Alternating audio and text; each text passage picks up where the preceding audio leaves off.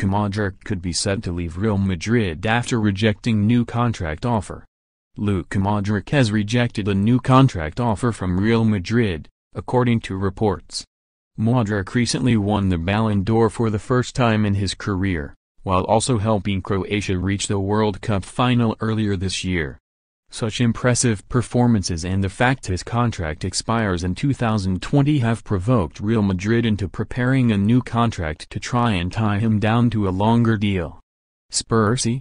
Wolves' defeat shows why Tottenham title talk was premature. Harry Kane reacts to Tottenham's damaging 3-1 defeat to Wolves. Steven Gerrard reveals what he told Rangers players after Old Firm victory over Celtic. However, according to Telemadrid, the 33-year-old has turned down the latest offer from the Spanish club and is said to be considering moving to a new team.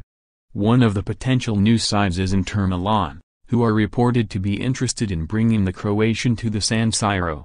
Inter are said to have offered a 2-year €10 million package, which Modric is reported to currently be considering. If Modric does decide to leave the club, Madrid will be forced to let him go in the summer to avoid seeing him leave on a free in 2020. Eden Hazard has already decided to leave Chelsea, claims Arsenal legend Paul Merson. Lionel Messi talks Cristiano Ronaldo and why he will never leave Barcelona. Real Madrid to offer 2 players to Chelsea in Eden Hazard deal.